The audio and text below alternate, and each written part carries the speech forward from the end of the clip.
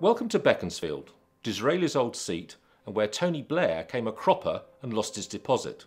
It's next door to Chesham and Amersham and likely to move into it if the boundary proposals are adopted. I'm here in Beaconsfield to help the local team with a couple of council by-elections we've got coming up. Hopefully might be first ever by-election win for more than a decade here. But in fact we're next to Sarah Green's seat in Chesham and Amersham, where of course we had that spectacular by-election win last year. And in many ways, this pair of constituencies encapsulates what we need to get right as a party. We need to be winning in those parliamentary held and target seats like Sarah's, but we also need to be making progress in places like here, building up the local government base. That's what I really see as the role of president, being out on the ground, listening to party members, hearing what help and support they need, and making sure the party's organisation is in a fit state to help them win. So you're both a pair of first-time candidates. Well, that's very impressive for the local party to have got two new first-time candidates. Liz Truss is being so generous to both your campaigns, isn't she? It's just...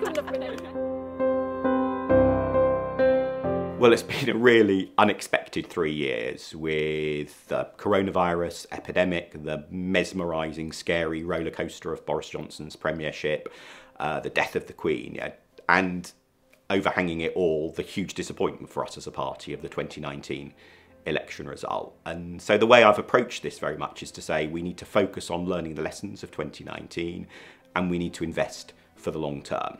So we commissioned an independent election review to tell us what we need to get right in future and publish that so that members can hold everyone in the party, myself included, to account for are we actually delivering on that. And crucially, we also, at the start of this Parliament, made a big investment in expanding our grassroots campaign staff network, helping people at all levels of election, all around the country, being able to get winning again. And because we had that staff team in place, that's why we were able to do things like win the amazing trio of parliamentary by-elections that we've had in the last year or so. And it's why we've been able to make net gains in 2 rounds of local council elections in a row. Alongside that, it's important that we improve our record on diversity and inclusion. So we've introduced the Stella programme to provide more support for hopefully the next generation of MPs from ethnic minority backgrounds.